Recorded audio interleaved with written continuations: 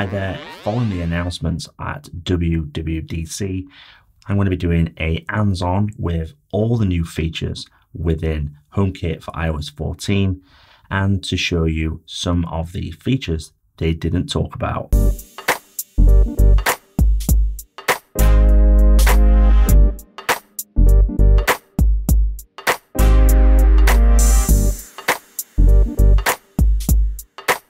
Hi there and welcome back, and my name is John and this channel is dedicated to everything HomeKit news, reviews and tutorials. If you're not already a subscriber, then hit the subscribe button and also the bell button to be notified about other videos. Now, starting with some of the minor changes and also some of the changes that were not mentioned in the keynote. Now, the iPad app has got the new layout.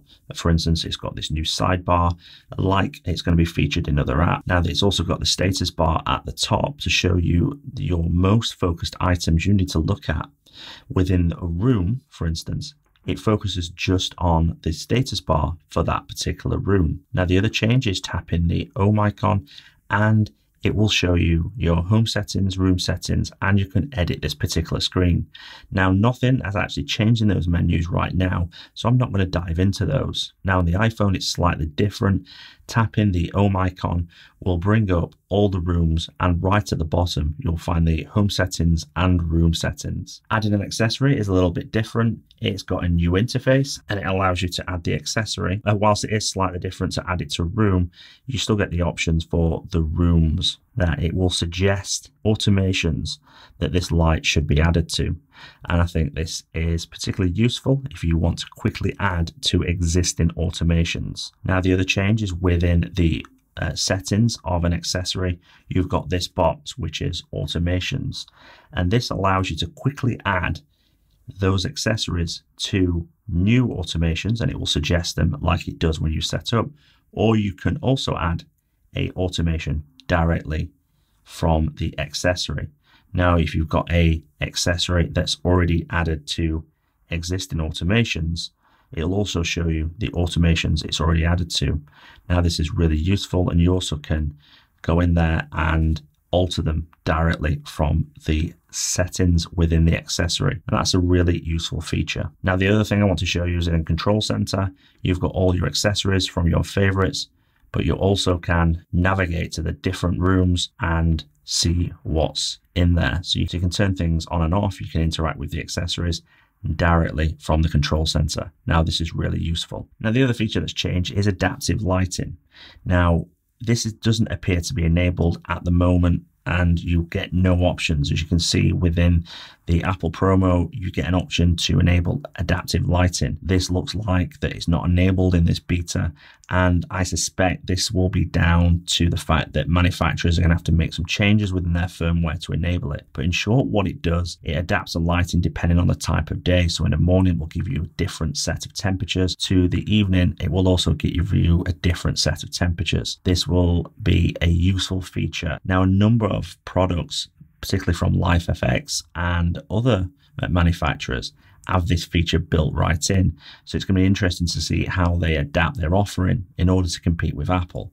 But overall, this is a great win for consumers and a great new feature when it eventually arrives. Now, next up, I want to show you the changes to HomeKit Secure Video. Now, one of the things I want to point out, you still need to be using a HomeKit hub to use the facial recognition and also the activity zones. This is because all the processing is done locally on the HomeKit hub, and this can be either a Apple TV, a HomePod, or an iPad running the latest iOS 14. You simply select the camera and you go into settings. The first thing you'll see is the recording options are no longer in the main menu. They are now hidden behind this menu and they are there to access. However, the two new things that have changed is facial recognition and select activity zones. Starting with facial recognition, you enable it by clicking on this, and then you have got several more options. You use your photos library based on the photos you've identified, and you also can share faces with your household. You also can go directly to the Photos app and add new names to faces in order for the camera to recognize those faces. Now, at the moment, facial recognition appears to only work within the settings. It doesn't do anything with HomeKit Secure Video or its timeline,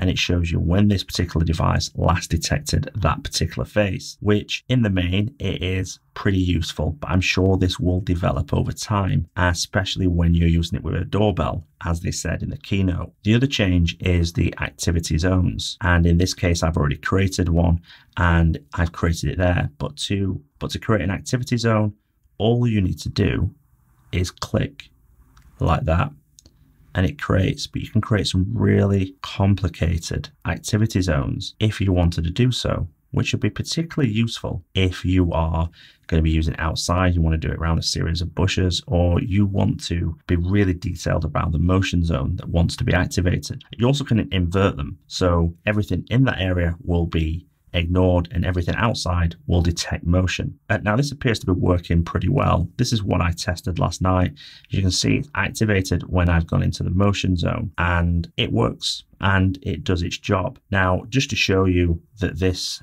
does work, I'm going to show you the camera footage now taken from the local storage. As you can see here, I've already walked into the room previously. I've actually waved my hands about and done a silly dance. It's still not activated the motion zones. It's only happened when I've walked into view into that particular motion zone within the camera. So the activity zones seem to be working pretty well within the iOS 14 beta. And this is a really nice feature that a lot of people are going to really appreciate. Another new design change is the talk button. The button will now show you when the person on the other end of the camera can hear you, and it also has the option to mute the camera, which is a really nice change. Next up is the changes to Apple TV. As you saw in the keynote, if you've got a HomeKit doorbell and someone comes to your door and rings that doorbell and you're using your Apple TV, it will send you a notification pop-up picture-in-picture on the screen. This will show you who's at the door, and if it's a familiar face, it will also identify that face and show you it is. You will also get support through HomePod. It will ring through the HomePod,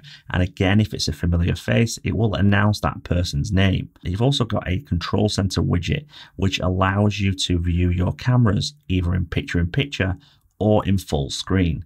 Now at the moment it appears it's just cameras at the moment. It's not a fully fledged HomeKit app. However, this may change down the line, but this is a really useful feature. In the picture itself, it shows you the live view and it also shows you what it's set to within HomeKit Secure Video. So that's the end of this video. To say it is beta 1, it is actually pretty stable. I'm using it on 2 of my devices for the last few hours and I've had no particular issue with any of the apps. Lots of the HomeKit features appear to be working. Obviously adaptive lighting not yet, but I think that's down to a manufacturer firmware change that needs to be made. Now as the betas go on, there may be new icons appear, but they don't appear to be there at the moment.